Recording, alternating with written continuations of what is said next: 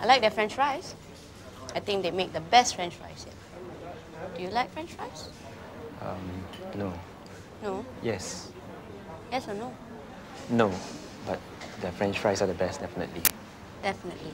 On the 25th of July 2009, the little Southeast Asian country of Malaysia lost one of its most prolific filmmakers. YASMIN Ahmad was not just a scriptwriter, a director, or an executive at an advertising agency. She was a storyteller, and a good one too, and a steady hand that peeled back the curtain on diversity in a culture that is unique to countries like Malaysia and Singapore. Try asking anyone who has ever written about her works, and they would struggle to not mention multiculturalism or the coexistence of diverse cultures.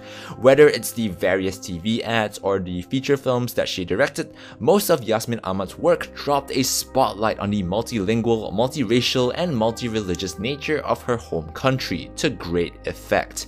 In her short filmmaking career spanning the last 10 years of her life, she directed 6 full-length feature films, which collectively won 16 awards, including 10 international ones. Of those 6 films, none has made a greater cultural impact than her second film, Sepet.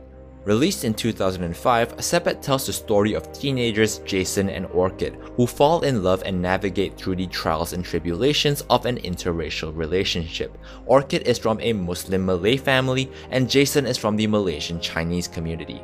Though it might not seem strange from an outsider's perspective, in Malaysia it's relatively uncommon for anyone to marry in or out of the Muslim faith, and interracial relationships like this are thus considered a taboo topic in many parts of the country. With this in mind, YASMIN Ahmad uses the conflicts encountered by these 2 central characters to frame an incredibly important story, where she holds a mirror up to prejudice, to discrimination, to ignorance, and to fear, while also cutting through all of that with a movie that is, at its core, a love story. She does this in a number of ways. In the film, there are people who explicitly state how weird or off-putting they find this relationship to be, whilst others acknowledge it but are far more open-minded to it, reflecting the diverse opinions of citizens of the country today. But I think YASMIN Ahmad also made this film so that we, the viewers, reflect upon ourselves.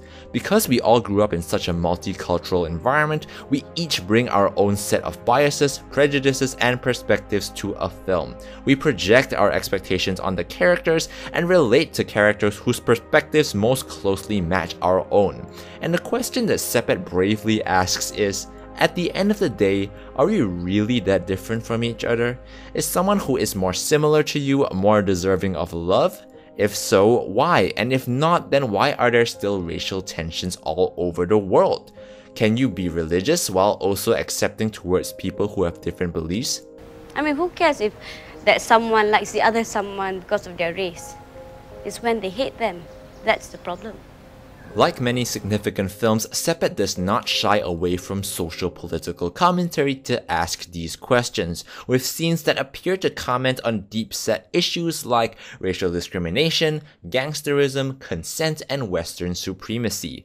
Even the film's name, Sepet, is the Malay word for slit-eyed, often used in a teasing or derogatory way to describe the eyes of Chinese or Oriental people.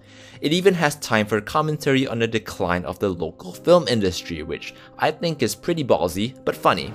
But the new Malay movies are... I know what you mean. In its most simplistic form, Sepet is about love, what it means to love in a place where there seems to be some invisible barriers to love, but deeper yet, how powerful love can be in driving human beings across different time periods of their lives. This is best demonstrated by the 2 sequels to Sepet, Gubra and Mukhsin, which follow some of the same characters but take place quite some time in the future and in the past. In all these movies, the power of love to cripple or rejuvenate is pretty clear, and is best summarized in Sepet by the line, He doesn't know me well enough to like me, but he's in love with me. You could say that the structure and direction of Sepet is a little rough around the edges. There is a certain rawness about the conversations, as Yasmin chose to let many of the scenes play out improv style. What this does create, however, is an environment where the actors can infuse the local flair and slang to make their conversations more realistic but also comedic. As a result, they speak to each other like they do in real life. And realism in dialogue is something that I appreciate deeply when it comes to a multicultural movie, something that movies like Crazy Rich Asians didn't quite do for understandable reasons. Sepet uses this dialogue to embellish the essence of this well-realized movie. It has the rare charm of a film that is trying to be progressive while also looking to history and the good old days for inspiration. Yasmin Ahmad and her films are icons of diversity that can serve as role models for future generations. And when Google chose her to be the first Malaysian person represented on their homepage in 2014, it kinda says something about her influence, or at least what her influence should be. What I think that she would say is that we are silly if we cannot look beyond our race differences, that we all want ownership. Our beautiful country is the way it is because of all of us.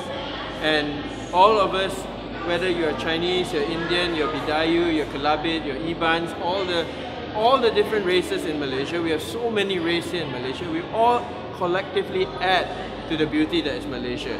So we have to remember that, and we have to like chill out with each other, just enjoy life.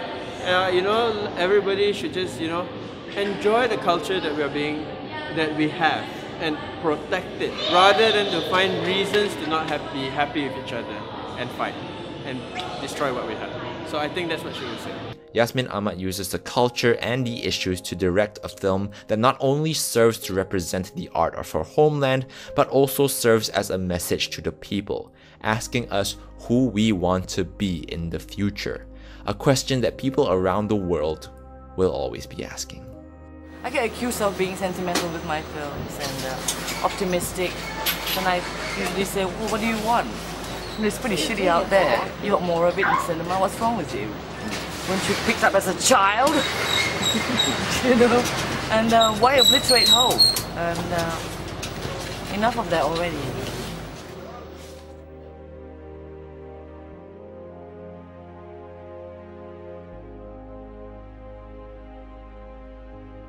Hey guys, how's it going? I hope you enjoyed that video. Thank you so much for watching. I am filming this near the date of Malaysia's Independence Day, so I thought I'd take the opportunity to share with you a little bit on one of our country's best modern storytellers.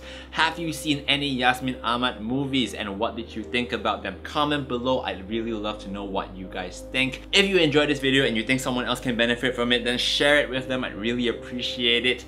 And if you want to see more video essays from me as well as reviews, then subscribe to the channel above. I'd appreciate that too. I will be back with another video for you guys soon. So until next time, have a great week ahead, maximum hype, and peace out.